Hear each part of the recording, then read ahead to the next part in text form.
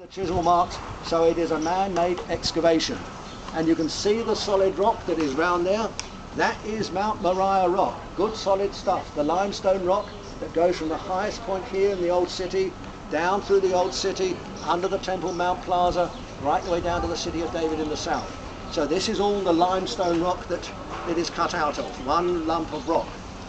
And you'll see in front of the tomb where the people are coming out now, there is a channel cut out of the same solid rock. That channel, of course, is for the rolling stone. Not the pop group, but a big rolling stone that was put in front of the tomb. Remember, read the story carefully in the Gospels. The Romans rolled a big stone, and the various Gospels say it was exceedingly large. We never found the original stone.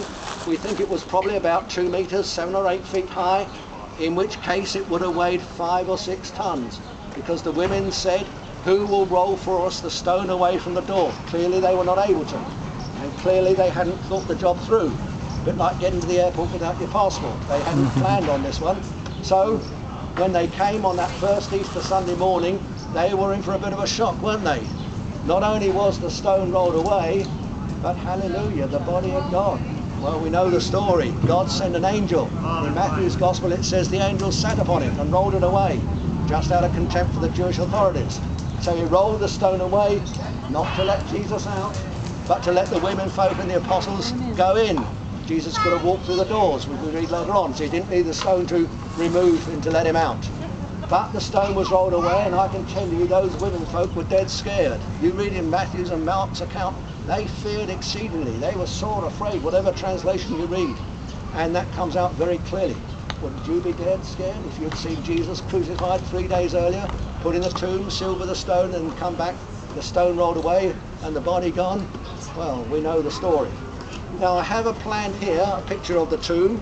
You're looking at the entrance where my finger is. So that is where you go in, and then you enter into what is called the weeping chamber, which is a fairly modest area which will hold 6 or 8 people. And of course, if you were a wealthy man, and remember Joseph of Arimathea was a wealthy person, you would hire professional mourners to weep over your body. You'd hire them before you died, not after you died. Have them on standby sort of thing. So the professional mourners would weep in this area here. And we read many times in the Gospels that Jesus had to put out those that created a tumult, put the professional women and the mourners outside. So that was the Jewish scene. Now when you look on the right, there are 2 loculi where my fingers are. The one furthest from you on the right, where my finger is now, has been used. The one nearest to you on the right has not been used. How do we know? Let the lady through, please. How do we know? Because the one furthest from you on the right, remember the Jews would leave the loculi unfinished until they knew the size of the body. And then when they knew the size of the body, they would cut out a small area where my finger is, out of the rock. So you'll see the one furthest from you, where my finger is now, has an area cut out for the feet.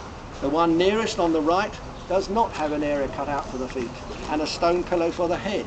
So, if this was the tomb that Jesus was laid in, doesn't prove that it was, but if it was, then he would have been laid in the loculi where my finger is.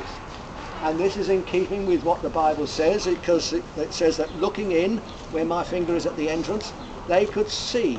They could see across by looking in without going in. They could see the place. They didn't see the body, hallelujah, because he arose, but they saw the grave clothes. And this is in line with what the Bible tells us. And then if you read Mark's Gospel very carefully, it says entering in they saw on the right, specifically mentioned on the right.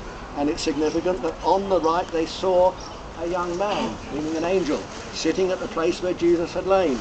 So this doesn't prove this is the tomb of Jesus.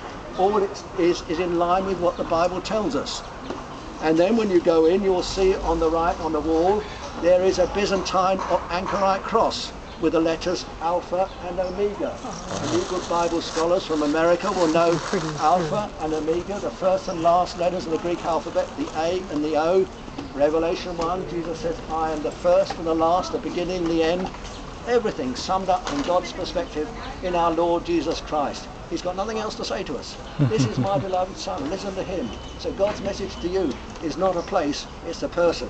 So we know this site therefore was used in a 3rd and 4th and 5th century by Jewish Christians as a place of worship.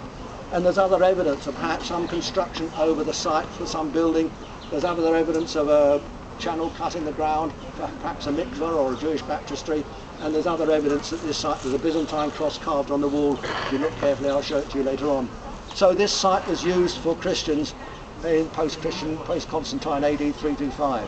Why? Because it was a site of special importance.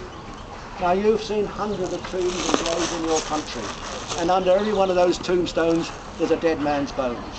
But this one's different. Why? Because when you go in, it's empty. Why? Because he's in heaven, and those who love him and know him as their Lord and Saviour, you're going to be there with him if you trust him as your Saviour. And if you get there before I do, look out for me, for I'm coming too. So God bless you, cause his face to shine upon you, be gracious to you, and give you his peace. And when you go in, be careful the ground is uneven, enjoy your visit, and then make your way back to your fellowship area where we were just sitting there, and there's a bowl there, an offering if you'd like to take a collection for the work of the ministry here. Thank you very much for listening, enjoy your visit.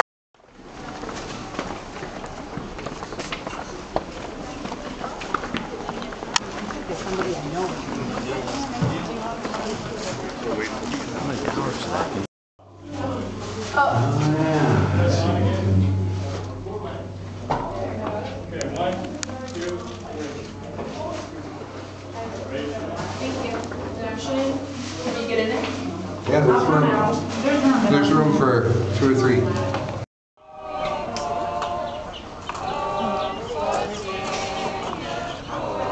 So how does this compare to your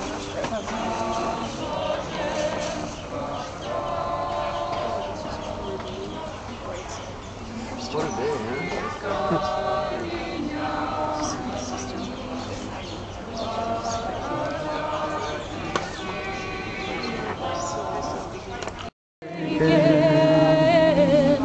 I'm accepted. You